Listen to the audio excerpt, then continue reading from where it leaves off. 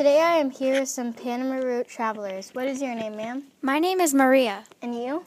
My name is Elizabeth. And I am Luciana. Welcome to the show. I'm going to be asking these folks about their travels. So let's get started. Where did you start your journey? We started in New York. How far was your trip from New York? It was about 6,000 miles, a much shorter trip than the sea route. How long did it take you to get from California to New York? It took us about 2 to 3 months.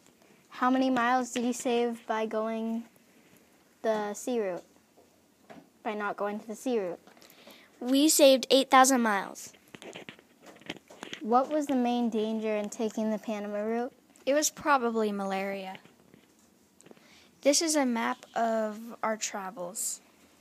We started here and came down the coast. Then we continued sailing and got to Panama. Then we hiked across Panama until we got to the other side. After a few days of camping on the coast, a ship finally came and picked us up. We started up the coast again.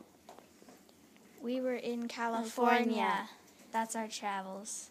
That's all today. I hope you enjoyed our informational interview. Bye.